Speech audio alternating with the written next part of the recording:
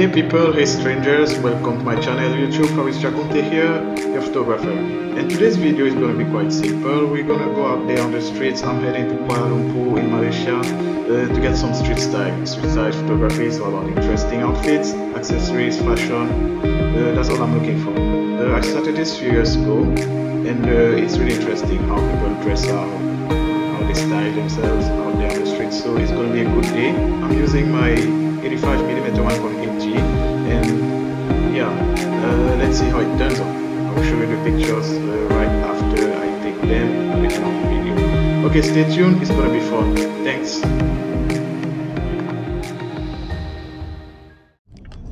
Alright, we arrived at the city center, in KL. We are around the Pavilion Hotel, Bukit Bintang district. This is where we're gonna get some interesting people on the streets. You know, it's lunchtime. All the people from offices with the nice heels and nice suits, nice shirts. It's Friday. The people are gonna be in casual outfits, nice sneakers, nice loafers, pair of jeans, flowery, colorish shirts. So we're trying to look at all these details, and we're gonna capture that exactly. Let us find a good parking and then we hit the street. Okay, we arrived here in the heart of Bukit Bintang.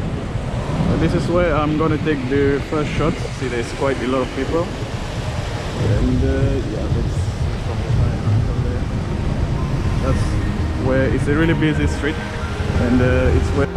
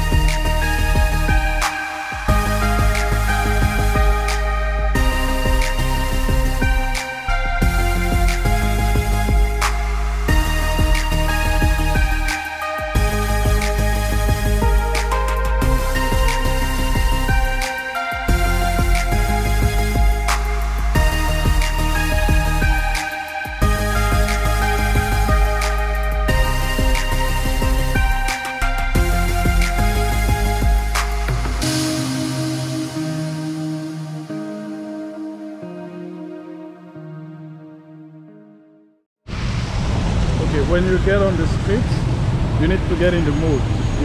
It's hard to just come and just start shooting at the same moment. So you take some test shots. Just taking photo of anything you can just think of anything, just to get in the mood of clicking. Yeah, that's it. So I'm gonna do that right now for about 10 minutes. It's kind of warm up, and after that you can jump on your street. The proper subject of your shooting today.